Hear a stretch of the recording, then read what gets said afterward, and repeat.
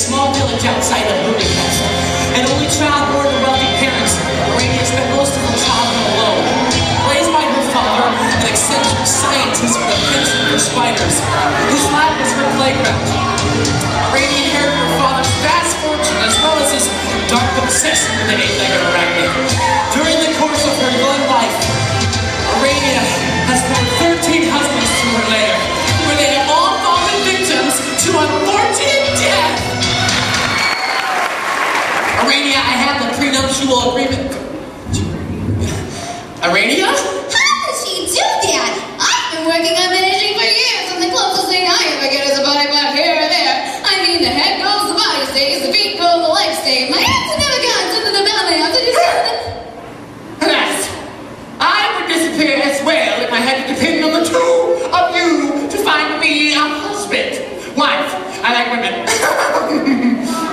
Claire, you have been conjuring up potential husbands for over a decade now, which have all failed miserably. And really, Burgess, the only reason you're still around is because you're her lawyer.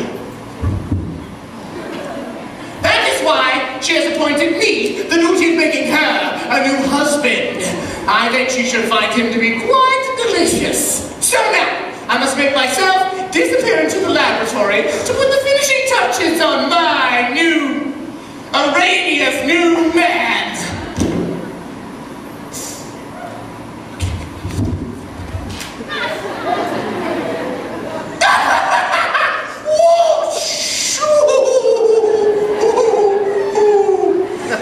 So I need a little work. Here. Arania's new man? I'm supposed to be Arania's new man. Claire, do you? Does she? How does she feel about me? Well, how am I supposed to know? You're her psychic friend. I knew you were gonna say that. Like, Oh, honey, buddy, maybe she's not the right one for you. I've got to let her know how I feel before it's too late.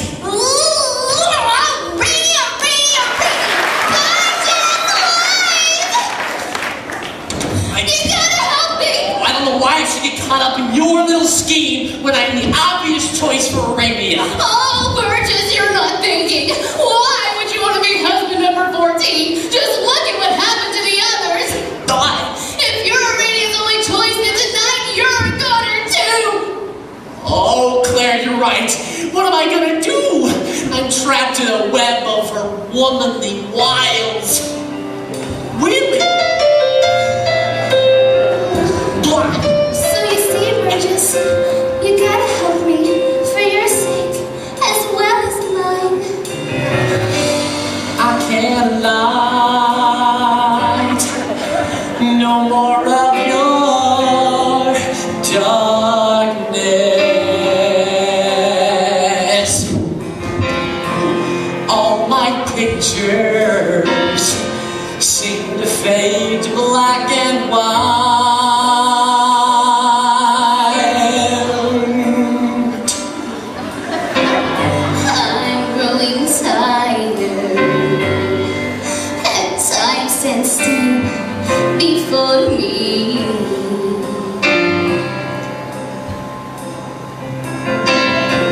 Frozen here on the ladder of my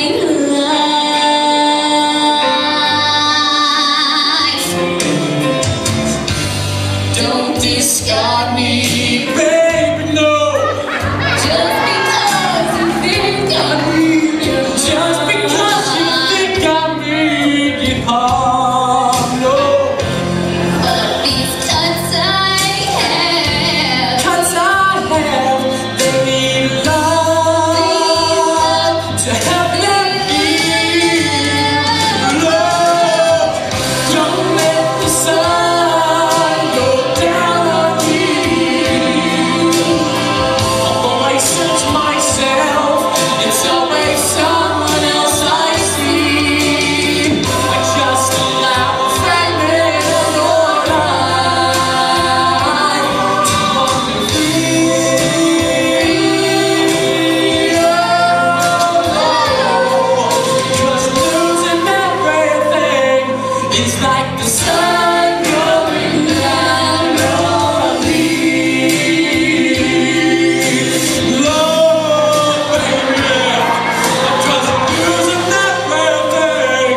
is like the sun going down on me. Oh, Burgess! What? It's like the sun going Sun going down on me.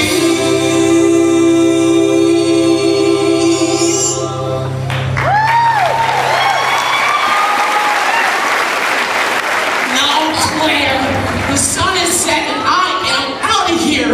I was never cut out to be a hero. My mother always said I should have been a hairdresser.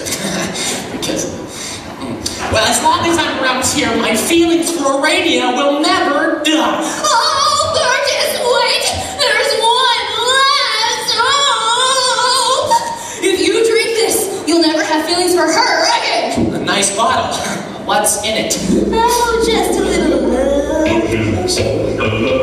Did you say love potion? Uh-huh. I've been trying it. I took my troubles down to you know who. Not who. That little gypsy with the gold tattoo. She's got a store down on 34th and Vine. She sells little bottles of love potion number 9. I told her that I was a flop with chicks on his heart. I've been that way since 1986. She looked at my palm as she made this magic sign. She said,